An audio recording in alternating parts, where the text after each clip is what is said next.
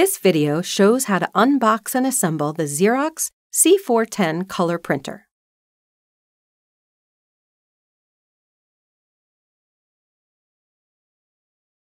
Cut the tape and open the box.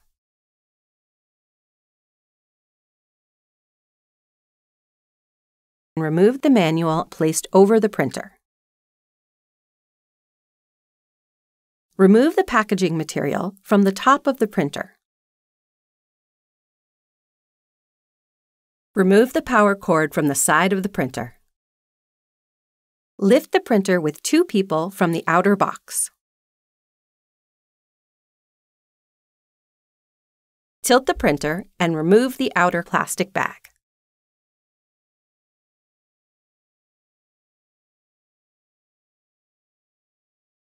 Remove all packing tape from the printer.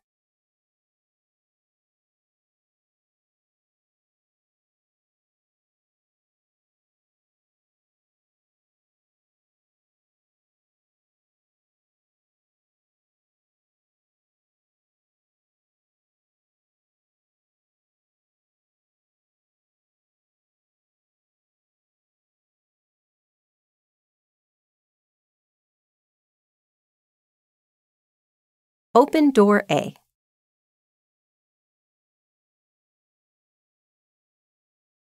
Remove the red plastic loops and clips.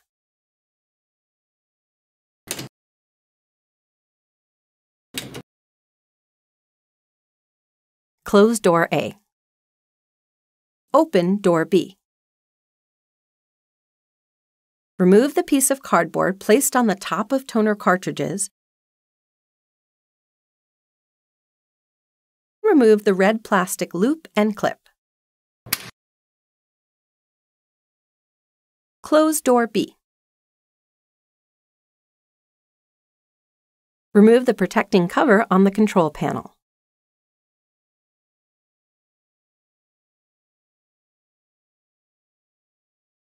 Remove the tray from the printer. To move out the length or width paper guides, pinch the guide locks, then slide out the guides. Fan the paper and load the paper in the tray. Adjust the guides to fit the paper size. Do not load paper past the tray's maximum fill line. Insert the tray back into the printer.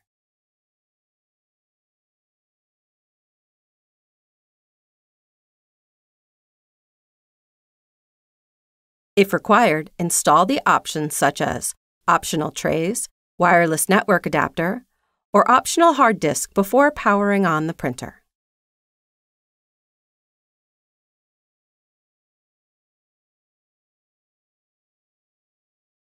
Install the printer network connection.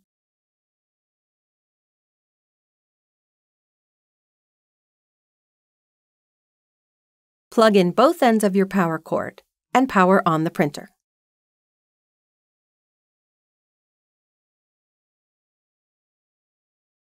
The printer is now ready to power on.